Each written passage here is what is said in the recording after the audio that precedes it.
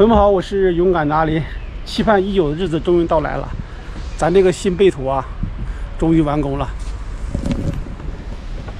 现在老幸福了，3个大美女在给我收拾坐垫套。这个是放中间的，这个板子就是放在这里，放在这里，然后咬下来，就这样铺着，就可以当床睡。降下来吧，降下来看看。是呀。超大一张床底下。这个新款的背图啊，设计了卡座便床，现在小莫在帮我操作，然后看大家看看这个变成床够不够大。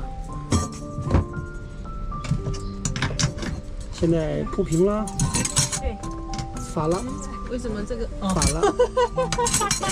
不好意思，他们给我下了暗器，想要那个把我硌死。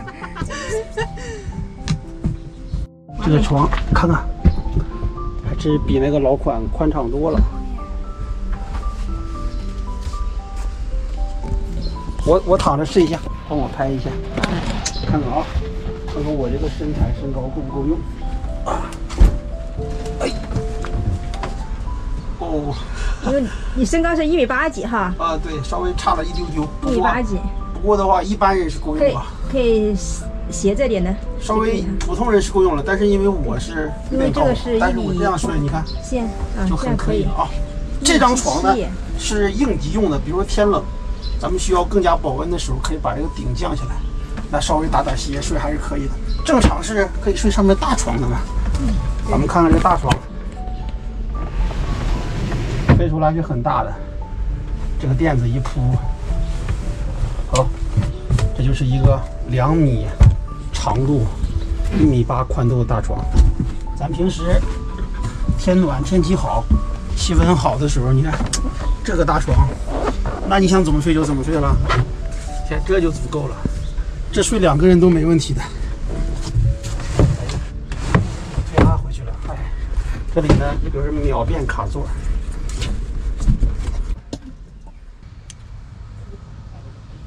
这个就很舒服哈，很宽敞。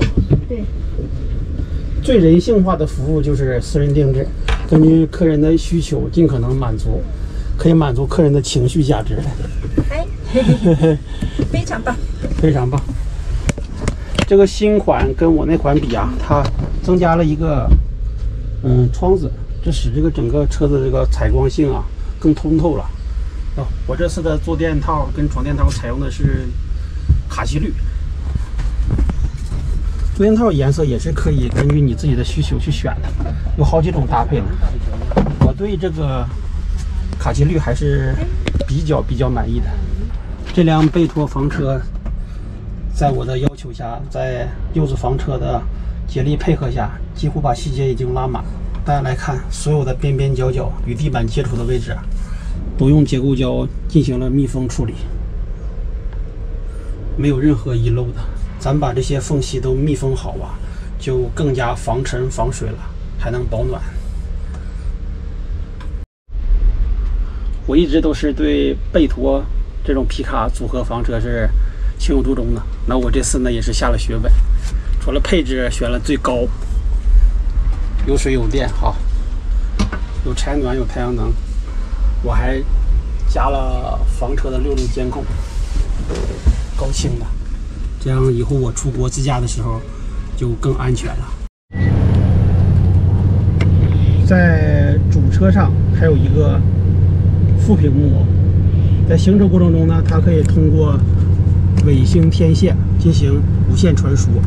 那我同时也是可以看到后面拖挂的方方面面的状态，然后还可以切换变大，对吧？每个角度都看着清清楚楚。看，还有一个，这就是防碰撞预警器，只要不超过这个绿线，咱们都是安全通过的。大家看到了，阿林把我这辆皮卡背托房车已经武装到了牙齿，主要目的就是希望它能陪着我去寻找诗和远方，去更远的荒野。现在丁主任在打扫卫生，扫干净以后呢，咱就装车了。期盼已久的时刻终于到来了，这个背驼采用的材料是铝镁合金的骨架，外面也是轻量化设计啊。你看，咱们的坦途的荷载质量是500公斤，背驼方箱的满水满电状态下是370到400公斤吧，所以说是完全没有问题的。现在咱们悠悠小姐姐帮咱们把柚子房车的精美 logo 安排上。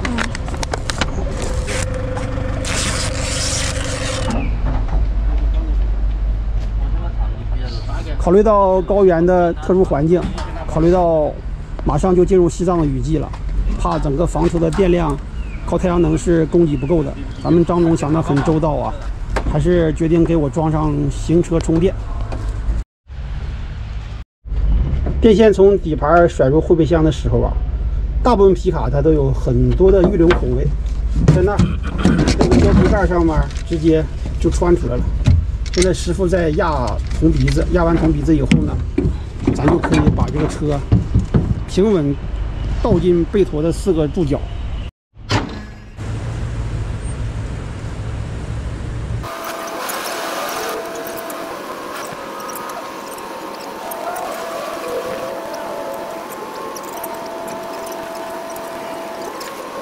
2023年的4月13日，现在是北京时间的6点10分，阿林自己的新背驼终于做好了，也算是4喜临门吧，成功考了 C6 驾照，然后呢，新背驼安排上，拔掉2颗不听话的坏牙齿，还有一个是什么呢？就是咱们终于可以再次上路，再次去寻找诗和远方。新背驼呢是根据坦途的车型1:1量身定做的，尺寸是严丝合缝的，而且安装了行车充电。咱们看看背部尺寸，背部尺寸都是非常紧凑的。另外加装了一个大型的户外储物箱。这个位置啊，原本是要放空调的，但是阿林是不大需要空调，所以就加装了一个户外储物箱。如果天气冷的时候呢，这个就是个天然的大冰柜，可以放很多肉类啊不怕冻的食物。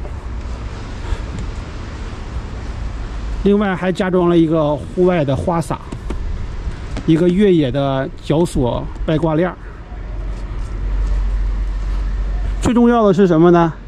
这辆背驼是属于阿林自己的。其实我跟张总这辆 F150的背驼已经睡出感情了。从去年他把它拖到漠河做冰雪实验，这辆背驼跟着我挑战了极寒-53度的天气啊。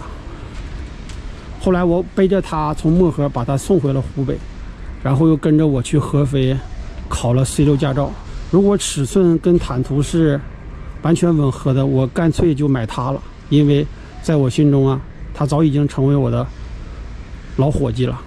现在我把它还给张总了，张总的意思啊，这个背驼以后也不会卖了，因为它经历的太多了，是一辆有故事的背驼，他会把它一直保存下去。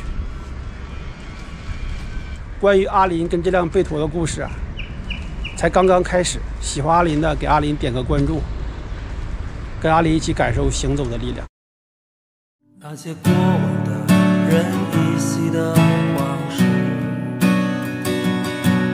有些笑容总是浮现我脑海，总是在每一个孤独的日子，我一个人弹琴到深夜。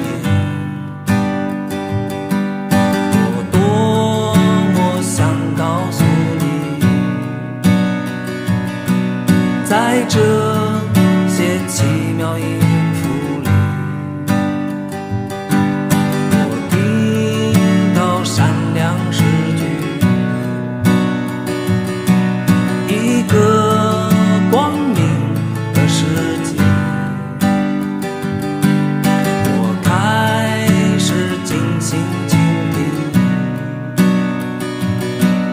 风吹。